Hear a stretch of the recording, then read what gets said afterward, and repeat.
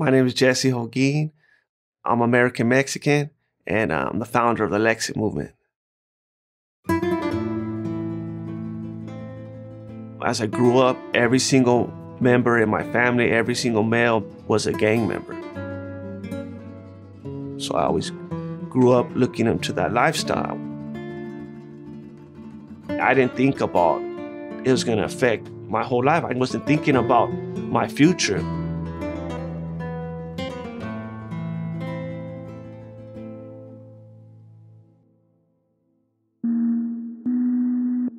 So I grew up as other kids maybe grow up looking up to an athlete or wanted to be a movie star or something like that.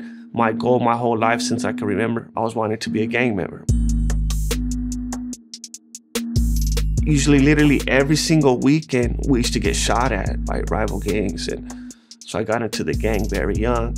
And my family had a good reputation around the neighborhood I was in and all that. So I tried to earn my own respect. So I started doing shootings and doing things at a very young age. So I ended up getting arrested. I got incarcerated for a shooting, and I went to the youth authority for several years. Any gang member or young kid and all that, like our worst nightmare is like, we don't want to go to youth authority. Like the baddest little gang member, whatever, like it's our worst nightmare. And that's where they sent me when I was little. And then there, they call it gladiator school. Like I'll give you a little story. Like my first night, I go in the shower, some guy runs up in the shower with me with a shank, and I'm in the shower, a little kid naked. He's gonna stab me in the shower, and again, I was scared. But then I told him, what, go ahead, stab me, what's up? I ain't scared, what's up? So he was like in shock, like, dang, this little kid, you know what I mean? And I was like, go ahead, stab me, I don't care, what's up? I ain't scared, whatever. I didn't even know I was. And then, but just like, that was just for my first day. That's why I said by the time I got out of there, I was all crazy. I was institutionalized. So being like that, I ended up being the leader of my gang. And my gang was a big and powerful, respected gang. So I ended up achieving the greatest that you could hope for in that lifestyle. I achieved. I was the leader of my gang. I had the respect. I had women. I had everything. But I still wasn't happy. I always worked. Even though I was into gangs and all that, I always had a job and all that. And I was working with some older Christian man, and he started sharing the gospel with me. And I never heard it the way he was sharing it with me. So he was sharing me, telling me about Jesus and things like that. And I told him, you know what, that sounds good. You know what I mean? Maybe one day, if I ever get married and stuff like that, maybe I'll go to church. I told him, but I don't want to be a hypocrite. I don't want to be no half-stepper. I'm not ready. Maybe one day. And then I said, but I don't even think I could be forgiven. I did too many things. And that night, I was supposed to do a shooting. And he told me, you never heard of their story about like King David in the Bible? And I said, no. And he's like, he was a great man of God, and he was sleeping with the soldier's wife, and he had his soldier killed. And so I went into one of the rooms because I was a painter at the time. So I was on my knees and I was painting, and I didn't know how to pray or nothing like that, but I just said, God, help me to change. So sure enough, that night, I went, did the shooting, boom, boom, boom, boom, and got in a high-speed chase. We crashed, and then the cop came and boom, and he handcuffed me. So I was in the county, and I thought about, I had 7 felonies. I was supposed to get life, and I started praying. I was thinking about what that guy was telling me, and I prayed. And it's true that that God, like I don't remember the words I said, but it's true that God knows your heart, because I prayed and I was asking God, I was just telling God, please give me one more chance to get out. And I promise I'll never touch a gun again. I'll never touch a gun again. So that night, it was really weird. I had a dream in the county, and like something came in my dream, and I couldn't see the face, but you know, you could just sense the evil, or something was in my dream. And in my dream, I was scared. But then I said, you know what, Jesus. And I just say, Jesus forgave me. And it left. And when I woke up, I was changed. I was a whole different person inside. Like I didn't understand what was going on with me and all that, but I just knew something dramatic, because I was totally changed. Because before that night, I would be thinking in my head, I would always get thoughts like, I could catch my enemies like this, and I can run up on them like this and shoot them like this, and just only thoughts like that. And I used to always think like, man, what's wrong with me? How come all I ever think about is how to hurt people and doing things like that? Like, what's wrong with me? But after, when I prayed that night and I woke up, all those evil thoughts and just like everything about me was changed, and I didn't know what was going on. And I remember when I used to be in juvenile hall and in the youth authority, I used to try to read my Bible, but it was boring to me. I didn't understand it. It was like nothing. But after, when I prayed and all that, I started reading my Bible, and the Bible came alive to me. And not only did it come alive to me, I was hungry for it. So I was learning. There was Christian brothers doing church in there, so I would go to Bible studies in there. I didn't want people to think that I picked up the Bible in jail. So my mistake that I made was I tried to walk on both sides of the fence. I would kick it with the fellas, all the guys in there, but then I would go to Bible studies on the side. So I was doing both. And then I got blessed. I only got a few years, so I went upstate and went to a level 3 yard. And anybody who knows about prison, level 3s and level 4, that's the biggest. That's where the murderers and the lifers and all that's on. And my first day on the yard, they're like, hey, we need you to do things and this and that. So I started boom, boom, boom, getting fights, going to the hole, and just in prison, how it is. So I got released. And the day I got released, all my gang was at my house. All my family and my homeboys were at my house. They had me a party, and they were all there, and they were like, hey, we're so happy that you're out now. We want you to run the gang again and that. It hasn't been the same since you've been gone and all that. They were trying to tell me, and I tried to tell them, you know what? That's it for me. And they were like, what? Nah, you're just saying that because you're fresh out. You'll be back. And I was like, nah, that's it for me. I want to go to church. So they were all against me. I'm arguing with all of them, I'm arguing with all of them. They're like, nah, arguing. And even my own mother tells me, I'll disown you if you turn Christian, because they hated Christians. So my mother told me, I'll disown you if you turn Christian. And so imagine that. She would rather me be in a gang than going to church. So I had all of that, plus I was fresh out. So I wanted women, you know what I mean? One sentence to another. So I ended up slowly but surely. And one of my little cousin came, and he got murdered now. He got murdered. But my little cousin came and he gave me a gun. I went to some guy's house, and I was just gonna kick down his front door and go up in his house and get him. That's just a little glimpse of the kind of the person that I used to be. I was kicking down his front door, and he shot me out the side window. I got shot. I didn't know I didn't hear the gunshot, and I didn't feel it or nothing. I was on the floor, and he was trying to shoot me some more, and I was trying to pull myself with my arms, and they picked me up and they took me to the car, and they were like, what's wrong with you? And I told them, I don't know, I think I'm shot. I can't feel my legs because I didn't feel it or nothing. I had no blood or nothing. So they lifted up my shirt and they told me, yeah, you're shot. And the reason why I had no blood is because the bullet went through my lung and went into my spine, but I was choking on my own blood. All my blood was going into my lung. So I tell myself, hang on for the ambulance to come. So then the ambulance come, the cops, the ambulance, they're all on me, and they put the IV in me, and they're all talking.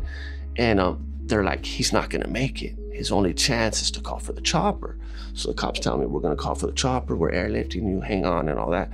So I'm like, man, just hang on for the chopper, hang on for the chopper. So finally the chopper comes in, and they put me in, and we're airlifting, and we're flying. And it was a trip because I was all scared, dying and all like that. And once I started calling out to Jesus, it's like hard to describe. I felt a wonderful peace came over me, and I was just so at peace, so comforted. It was like if you shot me up with morphine. And then ever since that day, the Lord just been using me in my life for so many things. Even in the hospital, they were amazed when they see me. The doctors were like, man, we never seen usually a guy like you before. Usually when we tell them they're never gonna walk again, usually we have to give them antidepressant medicines. But the Lord gave me peace for my situation. And the doctors were like, can you go around the hospital and try to cheer up all the other patients? So I was all shot up and all that myself, but I would go around the hospital trying to cheer up all the other patients. So even then, the Lord was already starting to use me. Even the nurses were in shock. One time they went into my hospital room, and it was full of gang members. It was full of gang members in there. And they were like, hey, we want to go get the guy that shot you. We're going to go get him and all of that. We're going to go get the guy. Where's he at? And asking me. And I told him, you know what? Let the guy go. And they were like, what do you mean? We're going to get him. What do you mean? And I said, I forgive him. Like, I don't understand what's going on. I don't know what's wrong with me or whatever, but I forgive him. Just let him go. I know I was supposed to die that day, but God left me for a reason. And that's for like anybody that's watching this video or that hopefully it will touch your life. As I started growing in my faith, I just seen that the left was totally against all my godly moral values. So myself as a Christian, I could no longer support the left no more. So that's what prompted me. And then I was just tired of seeing that the fake media, I guess you could say the fake media got me to get involved. So I seen what Candace Owens was doing with Brexit, and I was like, we need to start one for Latinos, because I know all the Latinos, because I live in LA, and mostly all the Latinos that I know were conservative. So I was like, and then I know the media and the left, they try to always push the narrative that Latinos were for the left and all that. And I'm just like, as far as I know, the Latinos I know, that isn't true. We're pro-life, you know what I mean? We're pro-Second Amendment. We're against socialism. So I told other Latinos, so then I started up the Lexit movement, and it's just been taking off. As soon as it took off, we blew up. And then I feel it blew up because at Lexit, we put God first above all things. Like we always represent, like, we're not a Christian organization, but I'm Christian, and I'm not gonna be ashamed of the gospel. So I say it boldly, and at Lexit, we always represent God first above all things. So I feel that's why God has been blessing our movement.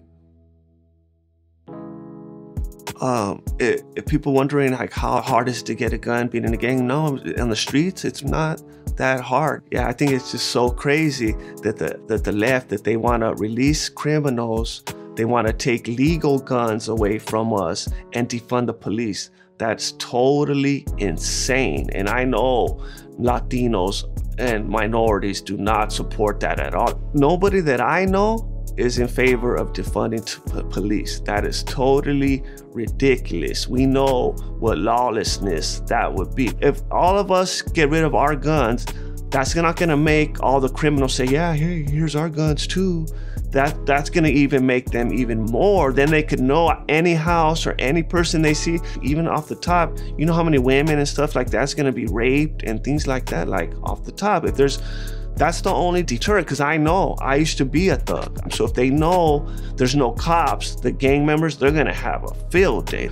They're licking their chops. They're hoping that they defund the police. Yeah, I've seen there's a couple of punk cops or bad cops or whatever like that. Of course, in any job, you could go to a restaurant right now and there's gonna be a bad waitress and like if a Mexican does a crime, you shouldn't blame all Mexicans for what one Mexican did. They shouldn't be blaming all the cops for what seeing a few bad ones are doing.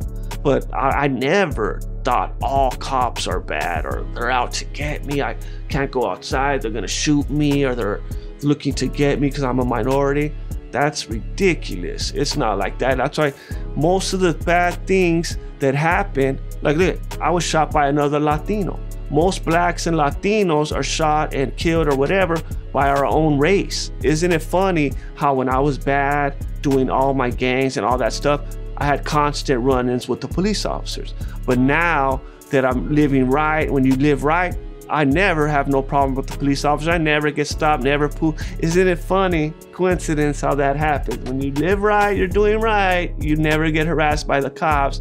But that's why Latinos, you don't see us complaining, because we get shot and things by cops and all that too, but you don't see us because we know if Latinos, something like that happens, first thing we're gonna know is, what were you doing wrong? What were you doing wrong to get the cops in your life or doing that? Or just comply with the police. Like even if the cops pulled me over or whatever, even if they were being bad with me or whatever, I would still comply. You still say, okay, all right, even put my hands behind my back or whatever they say, and you won't have a problem. I ain't gonna be fighting with them, pulling a knife on them, or if you do that, you expect what's gonna happen. You know what I mean? And Latinos, we know if it was a Latino coming at an officer with a knife and all that, all of us Latinos be like, it doesn't take a rocket scientist to know you come at a cop with a knife, what's gonna happen. So that's just all ridiculous. Like I said, I even being an ex-gang member, I was never against the police. We support, and at Lexit, we back the blue.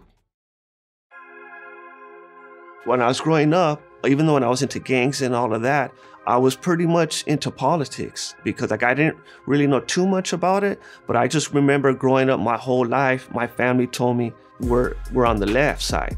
And then I was like, why or what? And they said, because the left is for like the minorities. Yeah, Latinos, they've been putting a lot of things above our faith. Well, Latinos are mostly Catholic or Christian, but for some reason, we haven't been voting those issues. I think because a lot has to do with the fake media and stuff like that, because they try to make Latinos single issue voters. They try to make us only focus on immigration, like if that's all we care about. The left uses that to manipulate minorities. They try to push race. Everything, you look at the left, everything is race, race, race, race. That's all they want to do is to manipulate Latinos, because they don't want you to focus on pro-life, Second Amendment, the economy's doing great, the great trade deals. You know what I mean? They don't want you to focus on all that. So they're like, look, race, race, race, everything's racist, racist, racist. It's a lie. And the world it's actually way less racist than back in the days. I never worried about no white supremacist or race problem. Like I said, I'm only worried about my own race doing something to me more. I'm more conservative. I don't consider myself a Republican or a Democrat. I'm a Latino from LA, ex-gang member, but I vote the Bible. So I just feel I'm a conservative. We're in the greatest country in the world. Anybody can succeed. Like I was saying that my grandfather, he bought his own home, everything. He had the American dream. Name other countries that you can't do that. You can't go to there. And that's why they're trying to flee, even especially Latinos. We're fleeing our countries coming over here because it's the greatest country in the world. I've never hated America. I've never thought I was a victim. Latinos, we don't think that. We're not victims. And Latinos too, we're hard workers. We don't want free handouts. You know what I mean? We're entrepreneurs. We're hard workers. We're against that. And America is the greatest country in the world. That's why what I see from the left is they're trying to get minorities to hate America. You even see them out there, they're burning the American flag, all that kind of stuff. They're kneeling for the national anthem, just like all that stuff. I'm against all of that. Like I love America. I've always loved America. Like that's why I say I'm American Mexican. Usually they say Mexican American, but I'll say I'm American Mexican. Anybody can succeed, whether you're black, brown, whatever. You can succeed if you just work hard, study, and do right. Anybody can succeed in America. Thank you so much for watching this video. Please consider making a tax-deductible donation to PragerU.